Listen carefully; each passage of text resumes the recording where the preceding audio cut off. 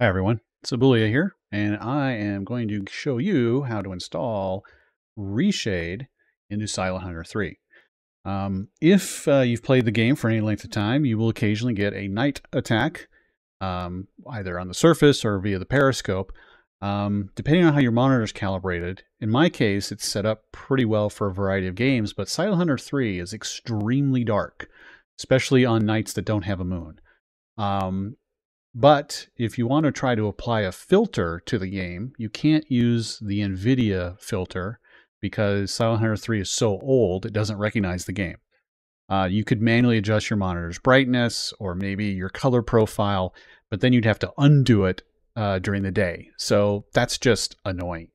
What Reshade allows you to do is once you install it, and that's what I'm going to show you how to do, you can enable it and disable it a variety of screen effects. And the screen effect we're looking for is basically a brightness filter or a contrast adjustment. So you can do other stuff to make your Silent Hunter game look better if you'd like pump up the brightness or the vibrancy. But what we're going to be using it for is to make those nighttime attacks much easier for you to see what's going on. One little caveat I'll give you here is that I've experienced a couple crashes while using Reshade. I think it's related to Reshade. I can't know for certain. But if you save your game at a reasonable interval, I don't think you're going to have a problem. At the very least, you can try it. Plus, what we're going to do is we're going to install Reshade as a mod. So you're going to be able to very easily turn it on and off with or remove it from your install via JSGME. So let's hop on in. There's going to be two links that you're going to need that are both below this video. The first is to Reshade, which at the time of this recording is version 5.8. It works fine, I've found. And then an auto DLL injector. So the first thing we're going to do is we are going to make ourselves a new folder in our mods folder. You can see all the 1Alex mods here. And in this case, this folder, I'm just going to call Reshade. I'm going to back up one. We're going to find the Silent Hunter 3 executable, so the application. We're going to copy. Now, we're going to go into that mod Reshade folder. We're going to paste that bad boy right here. So this is not a shortcut. This is a copy and a paste. We need the whole executable here. Okay, the next thing we're going to do is we're going to pop open Reshade. Reshade's going to look on our computer, try to find some stuff, but we're going to point it right here to local disk, the 1Alex mod, Silent Hunter 3 mods Reshade. We want this new executable that we copied and pasted. Open that, select next. Silent Hunter 3 is a Direct9 game, so select that. We have no preset, so we're just going to skip that. You're going to want to use the standard and the SweetFX pack. So basically, don't touch nothing. You can do more if you want, but that's up to you.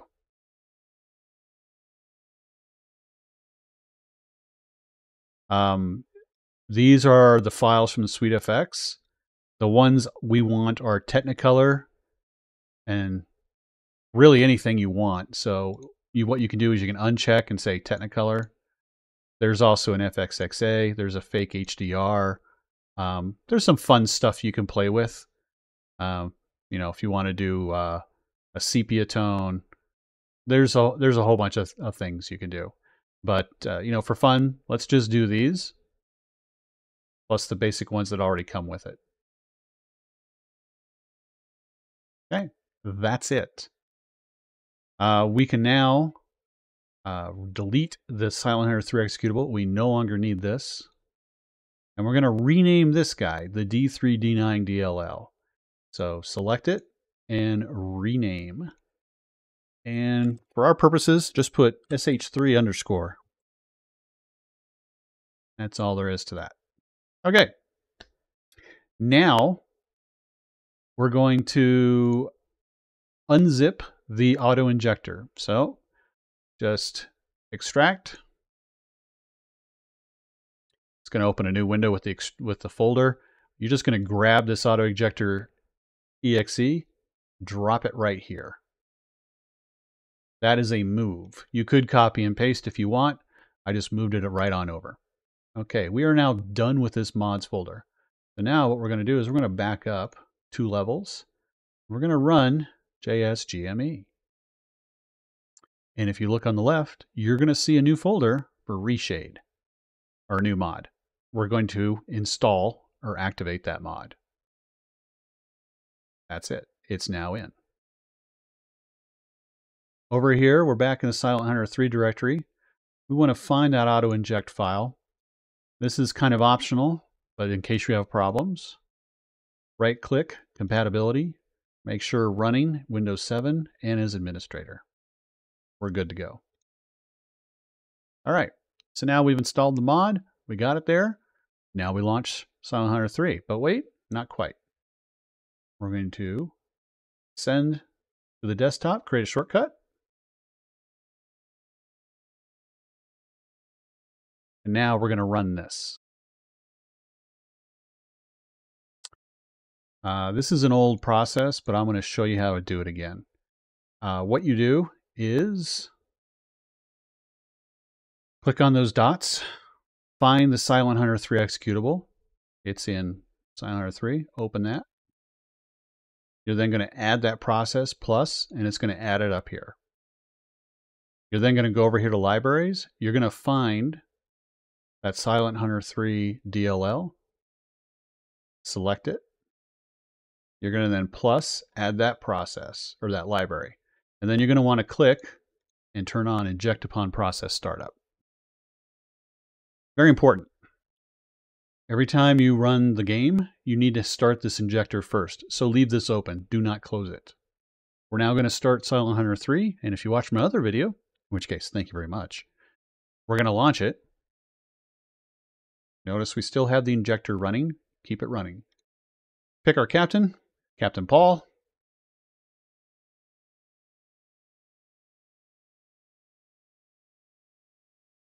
If you look up top, you'll see that Reshade 5.8 is loaded.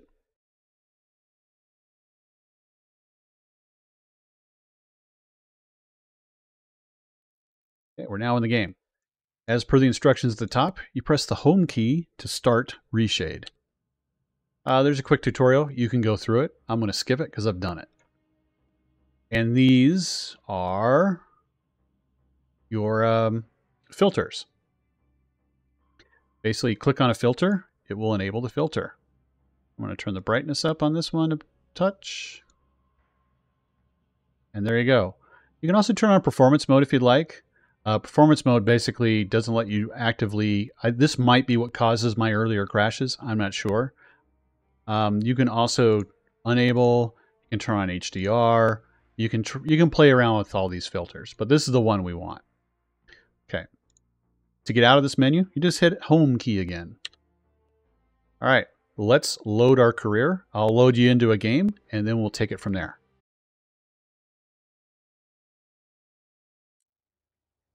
All right, we're back in the game. It is evening. No, it's not. Getting there.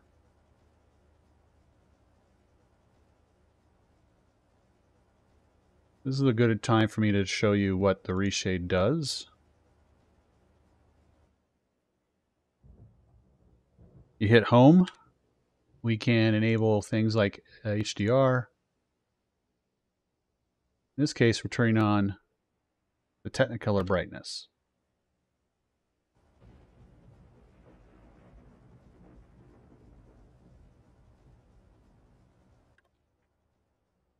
It will brighten everything up. Unfortunately, that's just the way it works.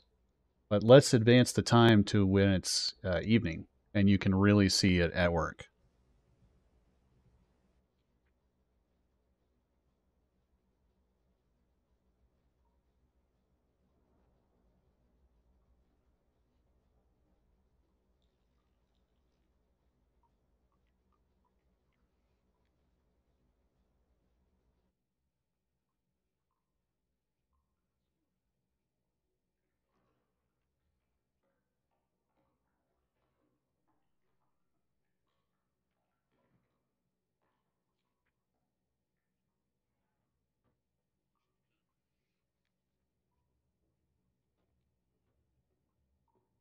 Hey, we're at midnight.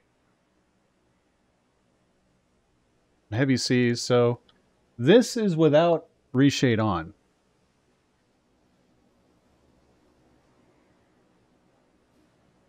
Now,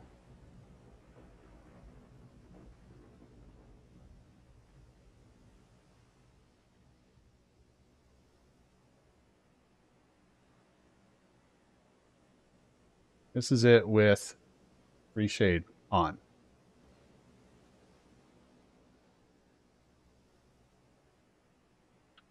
So pretty impossible to see what's going on.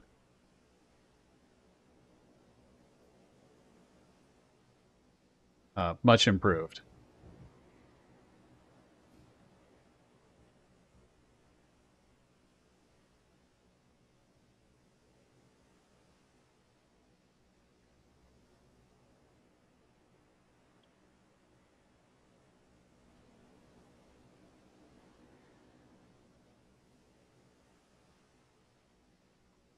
And there you go. That's it. Hope you found this useful. You can play around with some of these others. You can probably adjust the strength. The Technicolor one was simply the easiest one I found to adjust brightness. It's fairly, it does brighten up everything, but again, with the click of a button, you can turn it off that quickly. Like most things, I would recommend not adjusting reshade or doing anything funny while in the middle of time compression. I wouldn't turn it on and off or adjust. I wouldn't make heavy adjustments. Anything you can do to kind of minimize the chance of it crashing, probably helpful. In this case, this is really the only one I use. If you turn on performance mode, what performance does, it removes the ability to adjust the sliders real time. So I have crashed the game by fooling around with some of these options, which, you know, they're just fun to do. All right. Well, there you go. Hopefully you found that helpful, and good luck and happy hunting. Take it easy. Bye-bye.